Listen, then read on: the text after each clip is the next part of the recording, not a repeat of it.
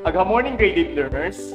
Welcome to another episode of Venezuela Facebook Live Science 8, where learning is fun with Sir JC GUZMAN.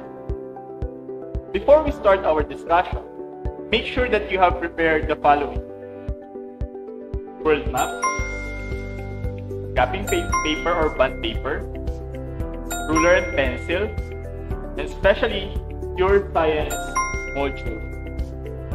And make sure that your workplace is clean. So learners, make sure to clean your area of responsibility first. Last week, we learned how Typhoon is formed and developed. You should also remember that the name of hurricane or cyclone depends on its origin or the place where it occurs. For example, the name hurricane is given to systems that develop over the Atlantic or the Eastern Pacific Oceans. In the Western North Pacific and Philippines, these systems are called typhoons, while in the Indian and South Pacific Ocean, these are called cyclones.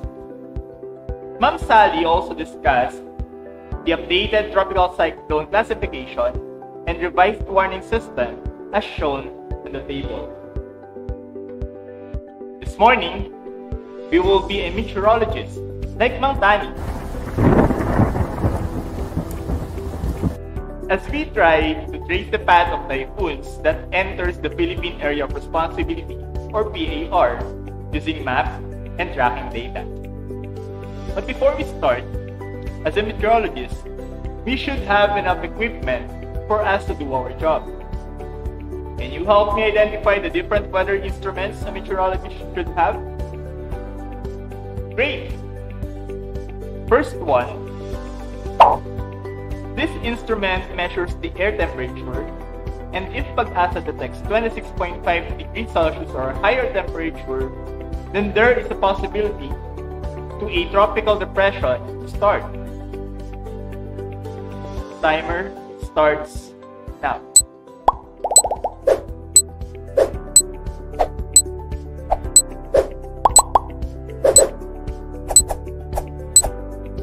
Time's up. The correct answer is thermometer. Second feature. It measures the atmospheric pressure for a possible tropical cyclone. Your time starts now.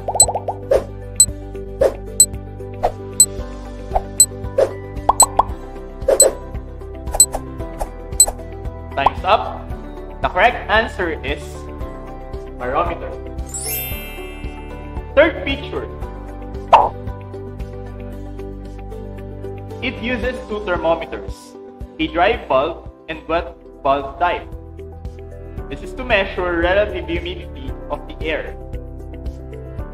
Your time starts now.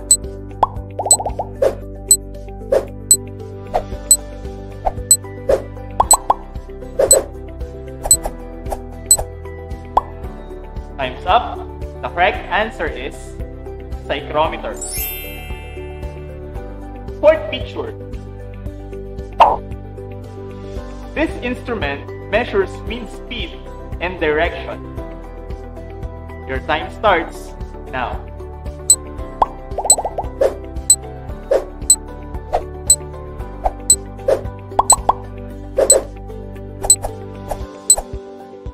Time's up. The correct answer is anemometer. Fifth feature.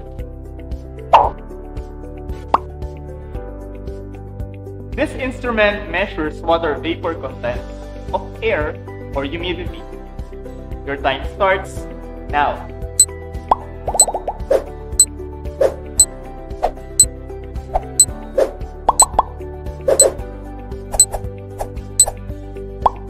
Time's up. The correct answer is hygrometer. Sixth feature. This instrument measures wind or wind velocity, pressure, temperature, and humidity. Your time starts now.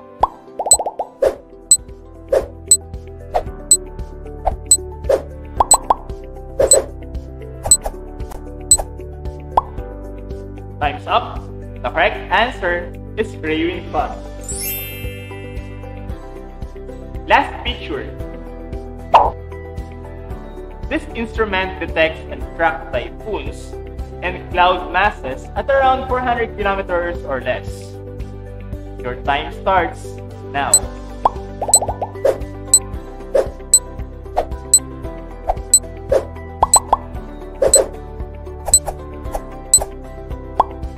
Time's up. The correct answer is weather surveillance radar. Great job, learners! Now that we have an idea what a meteorologist is using to track a typhoon, the question is, when and where we could start tracking it?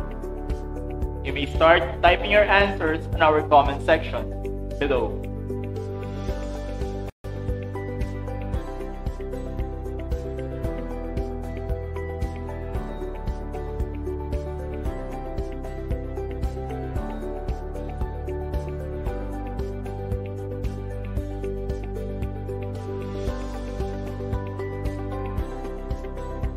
Very good. We can start tracking a typhoon once there is a cyclogenesis or formation of the cyclone or LPA that is detected by the radars in our areas of responsibility. It is the duty and responsibility of the Philippine Atmospheric Geophysical and Astronomical Services Administration or PAGASA to monitor and to inform the public about the status of all tropical cyclones before it reaches the PAR. PAGASA forecasters uses 3 domains where they monitor, analyze, and forecast tropical cyclones. These are the Philippine Area of Responsibility, Tropical Cyclone Advisory Domain, and the Tropical Cyclone Information Domain. If a tropical cyclone is present inside these domains, PAGASA is obliged to provide information about weather disturbance to the public. The TCID, which stands for Tropical Cyclone Information Domain, is the outermost monitoring domain of PAGASA. Tropical cyclones inside the TCID are of least concern for the forecasters but are necessary enough for monitoring and public awareness purposes. It is represented by a yellow imaginary line with the following coordinates: 0 degrees north, 110 degrees of east, 35 degrees north, 110 degrees of east, 35 degrees north, 155 degrees of east, and 0 degrees north, 155 degrees of east. Now, what do we mean by TCAD? TCAD, or Tropical Cyclone Advisory Domain, is the middle domain wherein tropical cyclones within are too far to have any direct effect in the country, but are close enough for closer monitoring. Disturbances within this domain needs the issuance of a tropical cyclone advisory. It is represented by the red imaginary line with the following coordinates: 4 degrees north, 114 degrees of east, 28 degrees north, 114 degrees of east, 28 degrees north, 145 degrees of east, and 4 degrees north, 145 degrees of east. And the smallest domain wherein we can rename the typhoon to a Filipino name is what's called the Philippine Area of Responsibility, which is located northwest of the Pacific Ocean with the following coordinates. We have 5 degrees north, 115 degrees of east, 15 degrees north, 115 degrees east, 21 degrees north, 120 degrees east, 25 degrees north, 120 degrees east, 25 degrees north, 135 degrees east, and last we have 5 degrees north and 135 degrees east. The question is, what are these numbers? and how to plot it in our map. For us to know how or what these numbers mean, we need to learn what latitude and longitude is. Latitude is an imaginary line parallel to the equator. This has the point of distance from left to right, while longitude is an imaginary line from North Pole to South Pole with a point of distance from top to bottom. Let us now plot these coordinates according to their respective places. First, we have 5 degrees north, 115 degrees east. Second, we have 15 degrees north, 115 degrees east. Third, 21 degrees north and 120 degrees east. Fourth coordinate, 25 degrees north, 120 degrees east. Fifth coordinate, we have 25 degrees north, 135 degrees east. And last coordinate, we have 5 degrees north, 135 degrees east. Great! The area within the coordinates is what we call the Philippine area of responsibility.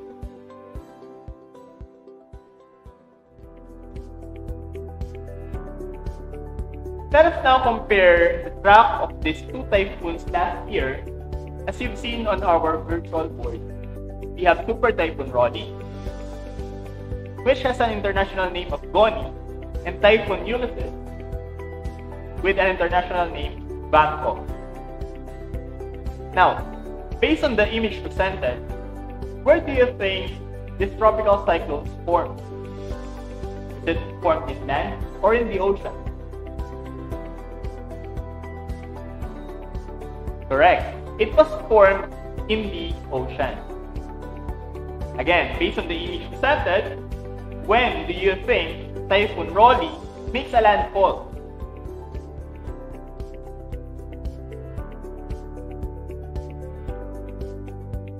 Right. It made its landfall on November 1 last year at around 8 in the morning. Next, when this typhoon leaves the bar?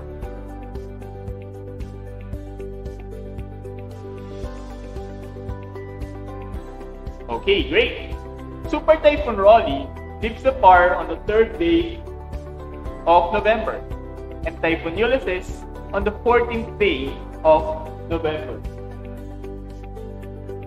Now, what do you think the temperature of ocean water before Rolly entered the bar?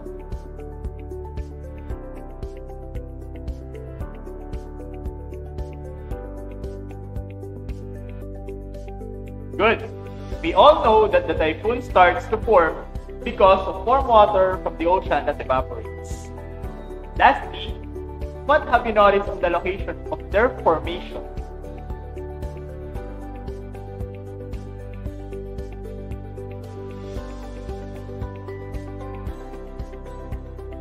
Very good. Rolly was formed outside the bar, while Ulysses was formed inside the PAR. Now, to sum it up, let us try to answer if the following coordinates given were under the Philippine area of responsibility. Are you ready? Okay, for the first coordinate, we have 6 degree north, 145.10 degrees east.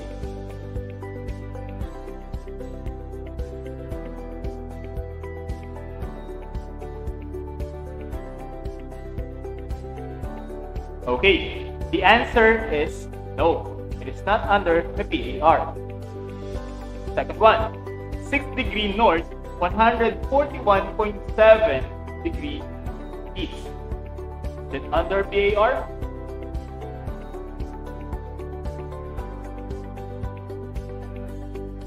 Okay, the answer is no. It is not under the PAR. Next, we have 7.2 degrees north and 134.13 degrees east. Is it under PAR?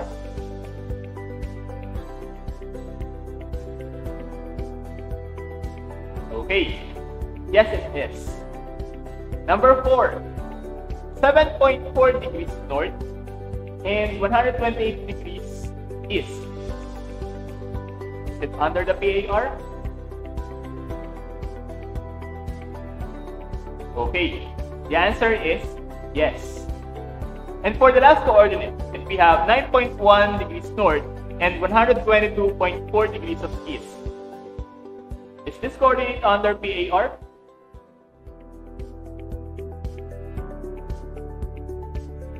Great. The answer is yes. Great help, grade 8 learners. These are some of the coordinates of Typhoon Sendong, which occurs 10 years ago. I am glad that even if we are not meteorologists by profession, we still manage to trace the path of typhoons that enters the Philippine Area of Responsibility, or PAR, using map and tracking data. Now, you will be able to track a typhoon on your module using the tracking data of Bagyong Sendong, which is found on page 26 of your learning packet. For your questions, please type it on the comment section below, as we will try to answer that after this live discussion. And you may also visit Pag-asa website flashed on your screen. Alright, thank you so much for your active participation, and always remember that the key to surviving a natural disaster is preparation. Fail to prepare, prepare to fail. That's all for today. See you next week. Bono mana.